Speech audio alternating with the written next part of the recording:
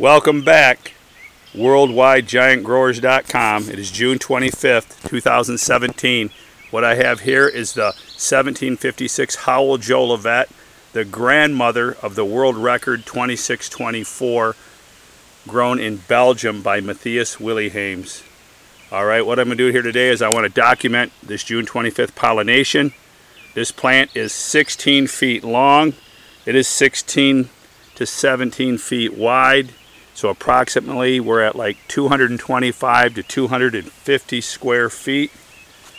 We'll look at the condition of the plant, the leaves. You got secondaries 1, 2, 3, 4, 5, 6, 7, 8, 9, 10, 11 secondaries on one side.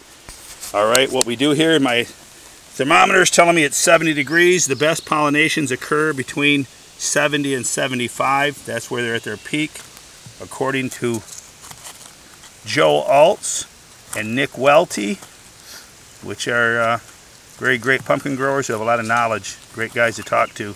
But I am pollinating right now a 5-lober. We have 1, 2, 3, 4, 5 lobes in here. Each lobe is a cavity in the pumpkin. And some believe that the more lobes, the bigger the pumpkin, but I'm not so sure. The 2145 McMullen was only a 4-lobe pumpkin. That is the mother of the world record, Matthias Willihames, 2624. But we're pollinating. The window is pretty much closed after about 80 degrees. I recommend you get your pollinating done between 70 and 75 if possible. Keep them dry. I've got 3 more boys here I'm going to take through from the 1317 Clements. We're going to put orange into this world record cross genetics. So come get your seeds at worldwidegiantgrowers.com this winter. We'll see and watch my videos this summer. I will keep